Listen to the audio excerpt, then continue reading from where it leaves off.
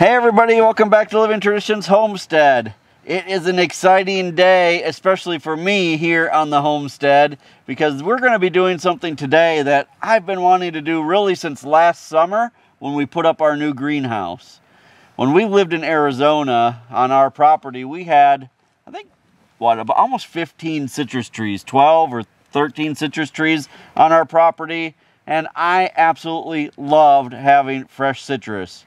But since we moved to Missouri, that just hasn't been an option. The climate here just isn't good for it. So I've been doing my research over the winter, and today, in these boxes right here, we are going to be planting some citrus. If you'll remember, last summer when we put up the greenhouse, Kevin mentioned that he really wanted a lemon tree. And specifically, I think you were looking at a Meyer lemon tree. But you've changed your mind. Right. Now, I may still do a Meyer lemon at some point in the future, but after doing more research, there were two other things that I found that I think are going to do even better here. That is what are in these boxes right here. One is called a Satsuma tangerine tree, and the other is a key lime tree. Now, tangerine trees were our favorite when we lived in the Phoenix area. And we had some huge tangerine trees. Oh, they were fantastic. We missed them. I canned so much tangerine juice, you guys. It's crazy. Now, limes are one of my favorite citrus fruits. And right before we left our urban homestead in the Phoenix area, we had planted a lime tree. And so I never got to enjoy the fruit off that tree. So I am very excited that we're going to try it here on our new homestead in the Ozarks. Now, these citrus trees we're going to have to plant in pots, because even though the Satsuma orange or the Satsuma tangerine will take a little bit below freezing, it says it can go below freezing for a couple hours. As you know, here in the Ozarks, we get a lot colder than that. We'll have days where it's below freezing. So we are going to plant these in pots, and we're going to have to move them inside of the sprout house or something like that over the winter next year. But all summer long and spring and fall, they'll be able to be either in the greenhouse or actually outside. So we are excited to open these boxes up. Yeah, we haven't opened them yet. We're waiting for you guys to do that. Yep, and to get them planted today. Now, I ordered these trees from a company on Etsy. We're in no way affiliated with the company, but the company's name is A to Z Plant Company, I think is what it's called. You can check them out on Etsy. Now, they had very good reviews, so I am hoping that these are going to be very good trees. It says, stop, please open and remove the bottom from this box, Oh, open and remove from the bottom of this box. Guess I'm doing it the wrong way then. Well, that was nice of them to put that warning on there to stop people like me from doing it wrong. So let's open this, set this up here. Now, I don't know which one is which inside of these boxes. The key lime tree didn't give me an option as to size, but the Satsuma tree I picked, it was supposed to be a 4 to 5 foot tree. So we'll see. We'll see what they look like. And these aren't bare root. They're supposed to have the root ball with them. So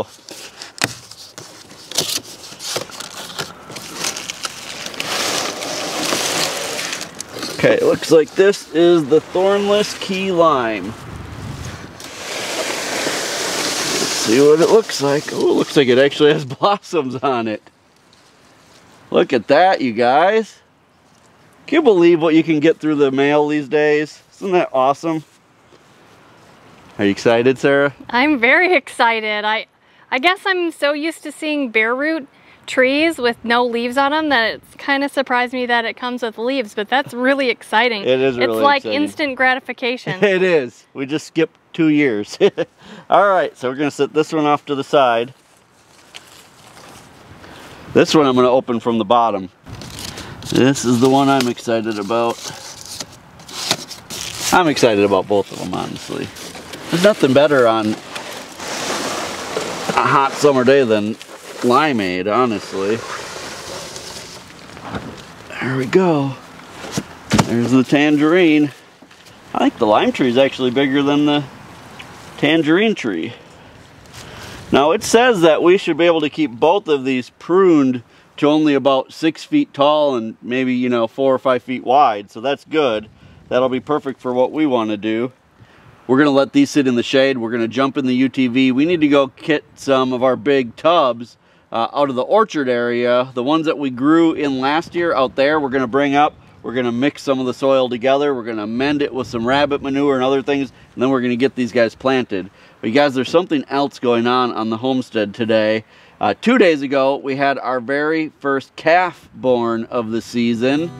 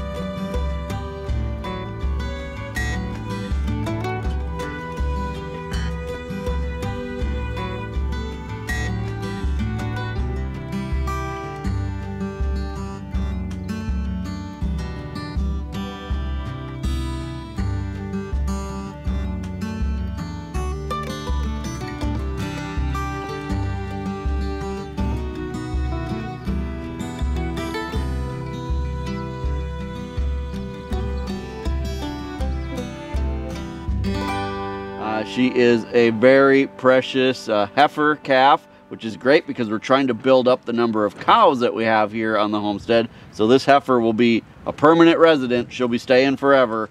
And so we're excited about that. But there's another cow that looks like she's going to have her calf today. She actually was having some discharge this morning, looked really uncomfortable. So throughout this video, we may go check to see how all the cows are doing and see if she's had her calf yet. For now, we're going to go look for those pots. Let's get going.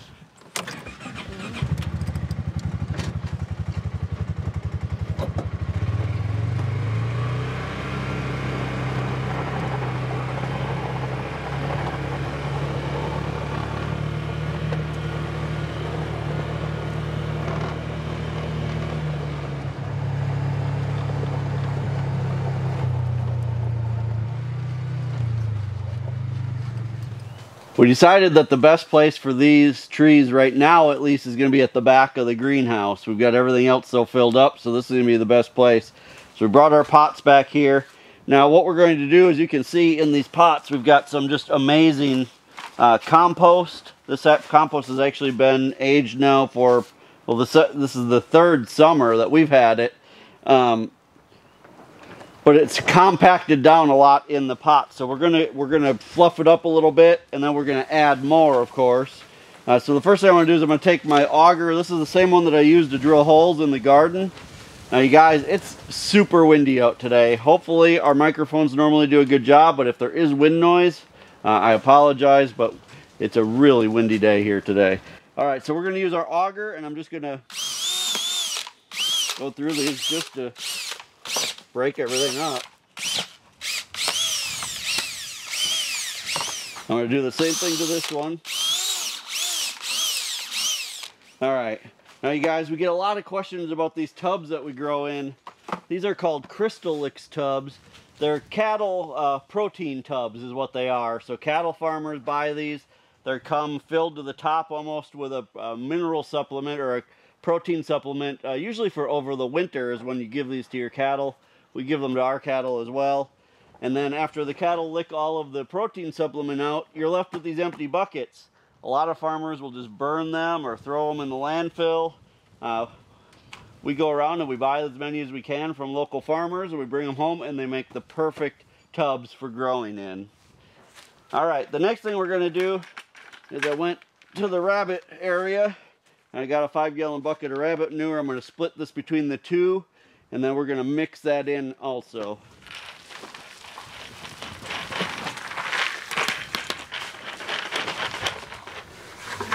Now, for those of you who didn't know, rabbit manure is what's considered a cold manure, which means you can use it fresh and it won't burn your plants. Other types of manure, like steer manure, cow manure, chicken manure, any kind of poultry manure, needs to be composted because it's a hot manure. And if you put that directly on your plants, it's going to burn the roots of your plants. But rabbit manure, goat manure, deer manure if you could go around and collect enough of it. Anything that's pelletized like that is a cold manure, and you can use it fresh. All right, so I'm going to use my auger again, and we're going to just blend this rabbit manure into this compost.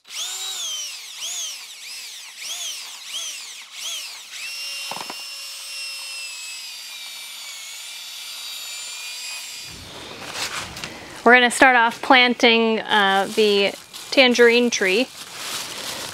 Take it out of here. They packaged it really well and supported it with 2 different types of stakes. And when we plant it, we're actually going to keep both of those stakes in initially. Right. Has a nice root ball there. If you'll hold it up, I'll dig a little bit of hole. It only needs a little bit of a hole because the soil level is down pretty far. Why don't you set that in there and see? I think that'll be good. Is it in the center? I think so. Okay.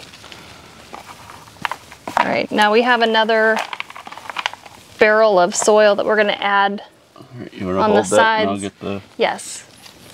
I'm trying to make sure that it's... Stay straight. Yeah.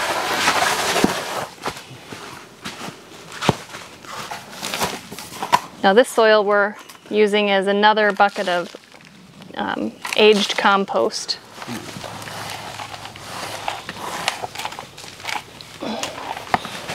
Still need more. Whoa!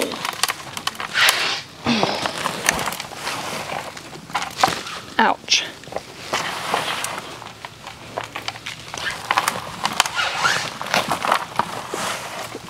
All right, let's see how that does. Like we said, we ordered these in the mail. How many days did it take to get here? I ordered them on Sunday night, like late at night, so, and they came on Wednesday. So, no, they came Thursday, so 3 days. That's not bad. No. No, on their website it said that they ship every Monday and Tuesday, so if you place your order before that, you'll get it the following, you know, they'll ship out the next week. Let's add just a little bit more because there's some of these roots that yeah, and I think it's going to settle. Yeah. Quite a few worms in here. Mm-hmm.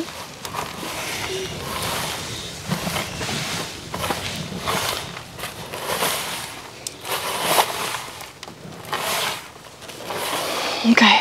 Now, if this compost packs down far again, we'll just add more. You know, over the next couple weeks or whatever. Let me see if that looks pretty straight. It does to me. Yeah, step back and look. Yeah. Now, one thing that was important to us was to get citrus trees that are grafted onto really good rootstock. And these trees are grafted trees. They weren't started from seeds. And I guess the tree overall will do better if they are grafted onto good rootstock than started from seed. Yeah, everything that I read when I was researching citrus trees said if trees are started from seed, there's no guarantee it's going to be good fruit. Even if the seeds were collected off a tree with good fruit, that grafted trees are by far the better way to go. So that's what we did. So that's the tangerine tree. Yep. Let's put in the lime tree. All right.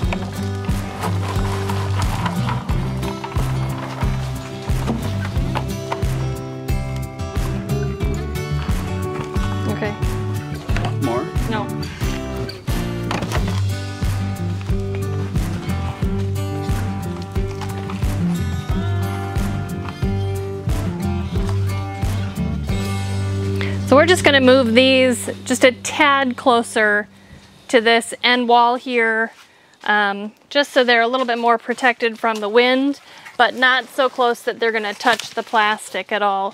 I just think that with it being so windy and they're just freshly transplanted and don't have their roots spread out to kind of hold on to the soil, I think this will be very helpful for them. That's good. Yep, now we just need to water them in. All right.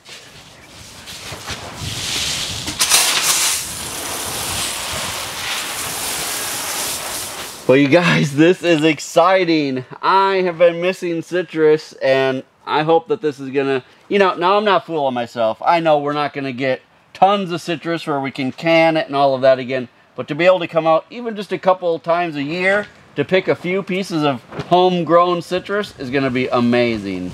All right, these are done. We're actually gonna shut the sides of the greenhouse to give these guys a break from the wind because it's so windy today. And we're gonna hop in the UTV. It's been a couple hours since we've seen the cows. We wanna go see if that one's had her baby yet. So let's go jump in the UTV and go for a ride. Before we head out to look for the cows, I just wanted to show you guys real quick the little kit that we take with us whenever we're going to look for calves. This is something I suggest everybody have. If you're going, like for us, they might be, you know, half-mile away. So what we have is just a little toolkit. In here we have an ear tagger. And we have our bander. So if it's a bull calf, we can band it right away. We like to band and castrate our calves the day that they're born if we can. Sometimes you can't grab them, or they're in an area where the mom just won't let you get them. But if we can, we always like to band the day that they're born. And then up in the top section, I just like to keep kind of the stuff that I know we might use today, which is the next two ear tags in line. So if there's a calf born today, it's going to be number 9, and then some extra bands up here. So that's it. Nothing real fancy. We don't keep anything, you know, else in there. Just those things so that as we're down at the bottomland, if we need to, you know, do something, we have what we need with us. So we started our way down to look for the cows, and you can see we found them. They're all the way down at the bottom of this hill right here. This is one of the few areas that we can't get to by UTV. Of course, that's where they decided to spend their day today. So our options are to either, you know, just wait a couple hours and see if they come back up to the hay, to see if they come back up to feed, or there is a hiking trail that we can take to get down there. We're not going to do that right now. We're going to wait and just see if they come back up. If they're not back up in an hour or so, we'll probably head down to see how everybody's doing. While we're waiting to see if the cattle come back up, we've got another thing that we're excited to plant in the greenhouse. We are going to be planting 2 container varieties of blueberries that we picked up at the store. We thought that would be really fun to give it a try. These are actually jelly bean blueberries. And Kevin and I have already gotten 2 of these buckets that we've been using. We got them ready. In these we're doing half compost, half the bagged mix that we've been using over the winter, and then rabbit manure as well. Right. Now blueberries, as many of you know, like acidic soil. And this planting medium, this dirt that we've mixed up here, is not very acidic. So we do have something that we're going to be adding. We have a soil acidifier, which is essentially 2 different types of sulfur, right, and sulfur some gypsum. Yep. And there are instructions on the back of this bag how much to sprinkle around the plant in a container. Right. So we're going to do that after we plant our plants, but we wanted to show you guys so you know that we are going to raise the acidity of the containers. We know that that's important for growing blueberries. So these are both the same variety, and they say that they're supposed to do well in our zone. Right. So our long-term plan is to have a big blueberry patch out in the orchard area, but that's not something we're going to fit into the schedule for this year. So when we saw these container varieties at the store, these were just at Walmart, we decided, what the heck, let's give it a try and see if we can get some to grow in the greenhouse.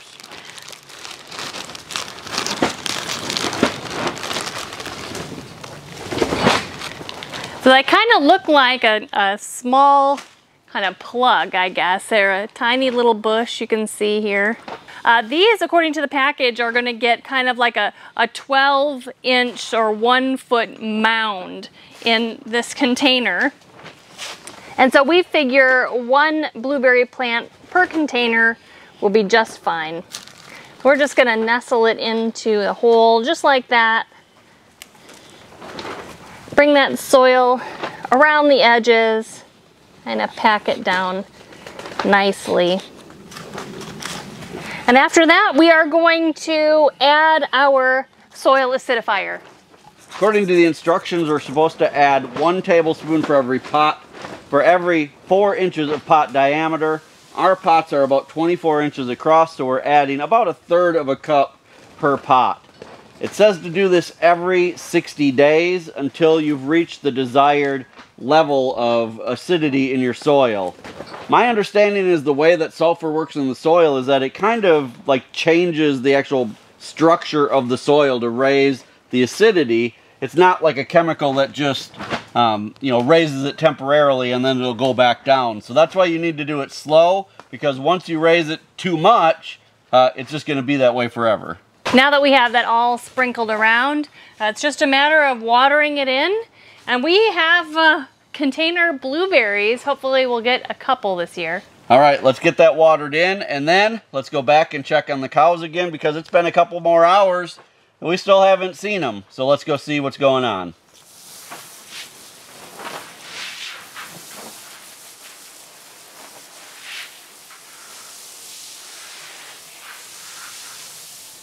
All right, we're all the way down at the bottom of the hill where we have a pasture down here. We found the herd of cows. We're gonna go count them. We should have 10, so let's go see. I see one hiding up the hill right here. So 1, 2, 3, 4, 5, 6, 7, 8, 9, 10. So it looks like everybody is here. Let's go look around and make sure there hasn't been a calf. Well, we don't see any more calves, but Kevin told you that 2 days ago we did have our first calf born, and she is over here being licked by her mom. Now, you've seen a little clip of them before, but the mom, her name is Pork Chop, actually. And this calf, like Kevin said, is a heifer calf. She'll be a permanent member of our herd. We haven't named her yet, but she's so cute.